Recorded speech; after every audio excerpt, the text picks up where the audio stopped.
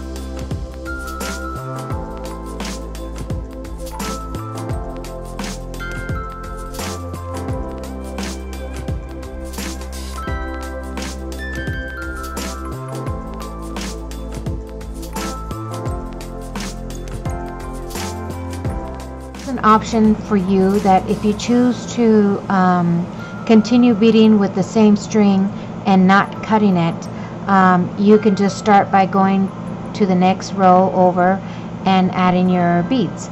I prefer not to do that, and the reason why is because you will see your beading string going from row to row.